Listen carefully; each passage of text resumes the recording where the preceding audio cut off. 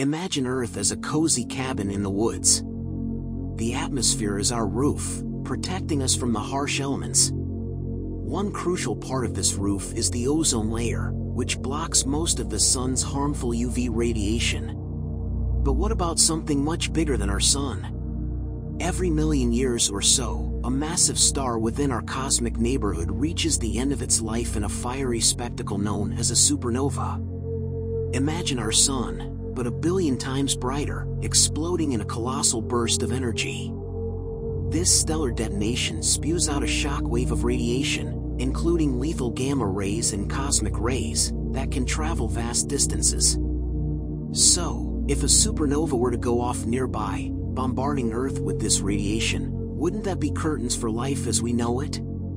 Scientists have even theorized that supernovae might be to blame for some of the mass extinctions that have punctuated Earth's history. The idea is certainly unsettling. But new research published in the journal Nature Communications Earth and Environment offers a glimmer of hope. It turns out, Earth's atmosphere is a much tougher shield than we previously thought. Well, it's not exactly a little bit of air. Our atmosphere is a complex system with several layers, each playing a crucial role. The one we're most interested in today is the ozone layer, a region in the stratosphere that acts like a giant sunscreen, absorbing most of the harmful ultraviolet, UV, radiation coming from the sun.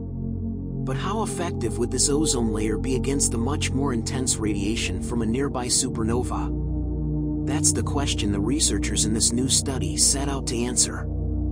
Not exactly. Building a space shield might be a bit out of our current technological reach.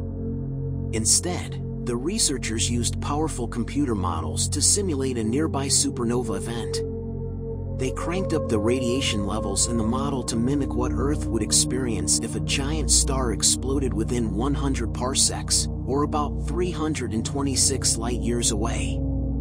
That's a good point. Modeling complex natural systems always has limitations. But the beauty of this study is that it incorporates the latest scientific understanding of atmospheric chemistry and circulation. The model takes into account factors like how different types of radiation interact with air molecules and how air masses move around the globe. Well, here's the surprising part. The ozone depletion caused by the simulated supernova was significant, but not catastrophic. The maximum decrease in ozone concentration was around 10%, which is roughly equivalent to the damage we're already inflicting on the ozone layer with human activities like pollution. The ozone layer, while not invincible, seems to be more resilient than previously thought. It's constantly being created and destroyed through natural chemical reactions, and it appears to have the capacity to recover from a short-term bombardment of extra radiation. The study also looked at how a supernova would impact a young Earth with a less oxygenated atmosphere, like the one that existed during the Precambrian era before the explosion of life forms. They simulated an atmosphere with only 2% oxygen, which is thought to be representative of that period. The results were interesting. While there was definitely some ozone depletion in this scenario, it wasn't enough to be a major extinction event. The ozone loss was most pronounced at mid-latitudes, around 10 to 25%, but significantly lower in the tropics.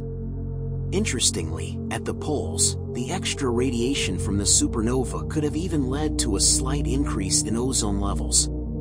It all boils down to the complex dance of chemicals in the atmosphere. Ozone is constantly being formed and broken down by various processes.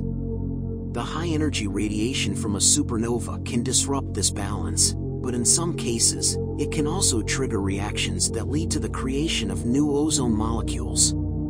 The study suggests that's likely the case. The researchers conclude that the changes in ozone concentration wouldn't have had a major impact on the emerging biosphere. However, it's important to remember that this study focuses on the biosphere as a whole, not individual organisms. The increased radiation from a supernova could still be harmful to some life forms, especially those that were particularly sensitive to UV radiation.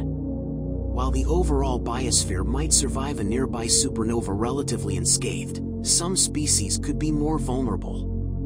The study also acknowledges that it doesn't consider the direct health risks to humans and other animals from exposure to elevated ionizing radiation. The good news is that a nearby supernova is unlikely to trigger another mass extinction event.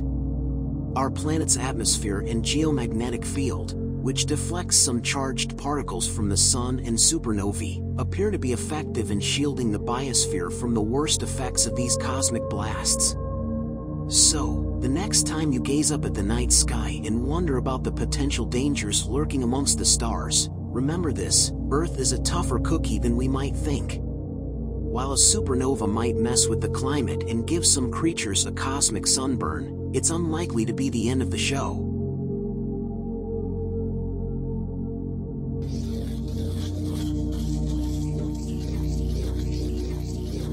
This is the Brain Maze, signing off.